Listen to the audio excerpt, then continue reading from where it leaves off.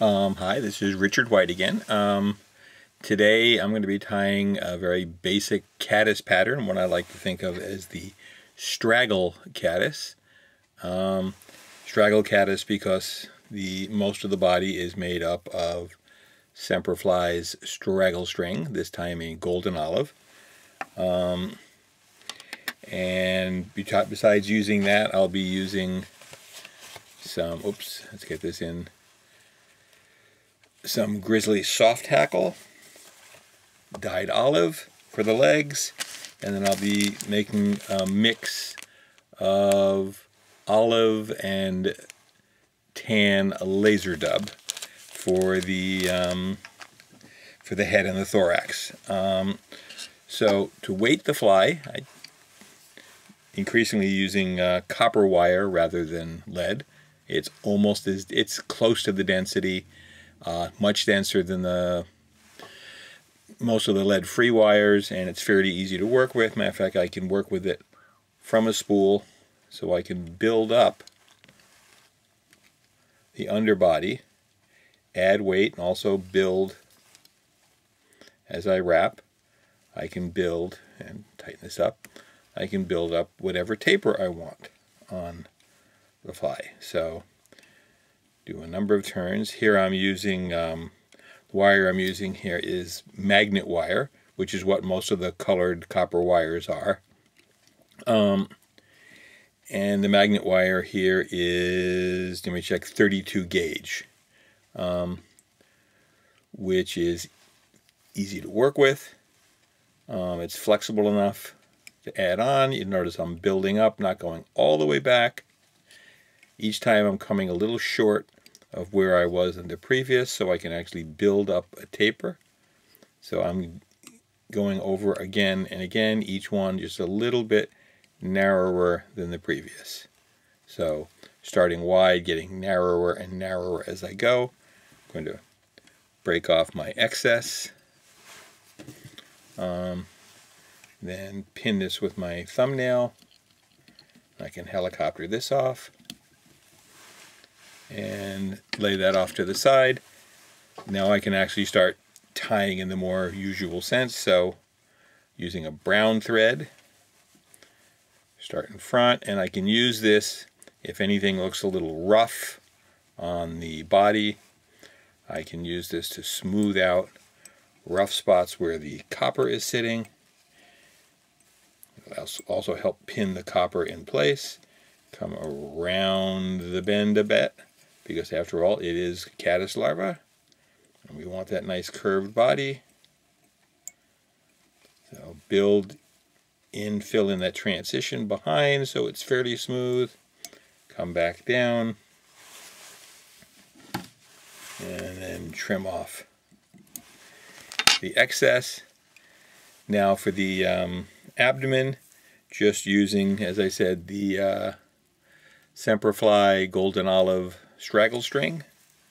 This comes in a variety of colors, so obviously you could make this fly in one of many colors, and there are some similar products out there. And as with anything else, I'm going to actually bring my thread back up so that I can bind it in tightly on the way down. Also keep the body smooth. So binding that in, coming all the way around to the very back of the fly, several good turns to secure it. Then I'm going to come all the way back up to the end of the abdomen. And then I'm just simply going to wrap the straggle string. I can stroke it back every so often if I like, and it will give you a nice buggy looking body, a fair amount of flash. For some caddises that might even resemble the gills. And you can just wind this fairly quickly, touching turns as you come forward, as you would on pretty much any fly. When I get up to the end, the very front of the abdomen, turn this so I get a better look. Several turns down and come back over, so it's extremely secure. Now, this is something I always do. Since both of these are hanging down, I put my finger to push the thread away. That lets me see the excess material and cut it without ever endangering my thread. Now I need some legs. So for legs, I'm going to pick a feather from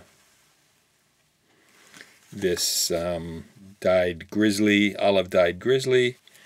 Try to find one with fibers the length I want.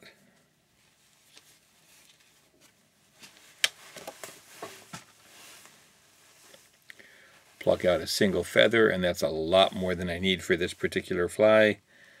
I'm going to tie this in from the butt end, so I'll start by stripping off any excess, then clipping that off so I have just a little bit to use for attachment.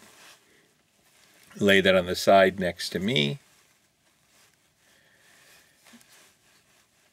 A number of times over it to hold it in place. This looks like it wants to roll off, so I'm just going to put 1/2 hitch in so that this thread will not flop off the front. And now, without even bothering, I won't bother to use hackle pliers here. It's simple enough. I'm just going to turn this hackle several times around, stroking back as I go, to create a sense of legs on the fly.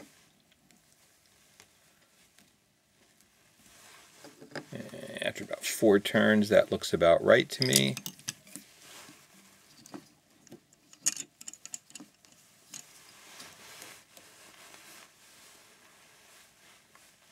Several turns down in front of it.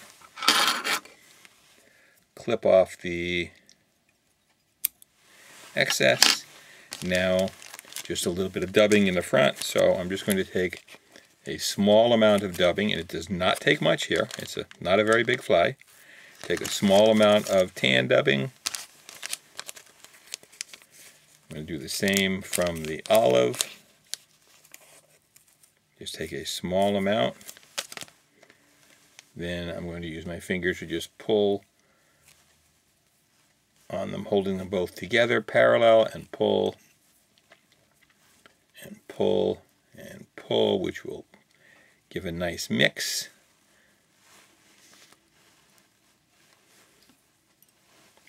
Run out a little bit more thread.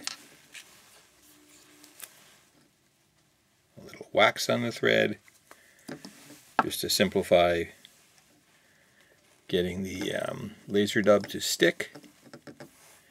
Give that a nice twist. Starts fairly small. I'm going to start forward